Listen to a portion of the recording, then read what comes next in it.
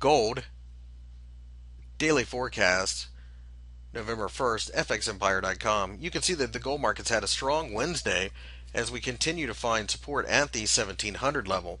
In fact, this move almost triggered the buy orders that would have been placed on top of this hammer here from last week.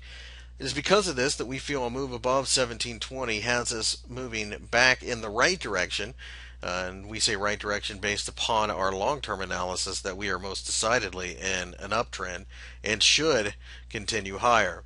You can see there's a little bit of a case for a trend line there, which we may or may not have hit yet. And as such, more support should be coming.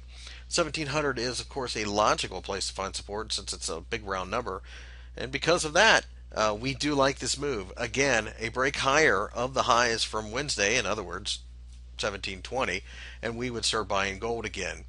We are long through the ETFs and physical gold. We're never actually short gold, and we're never actually flat gold for that matter. So, having said that, we use this contract in order to boost our gains, and this does look like we're about to get that signal again.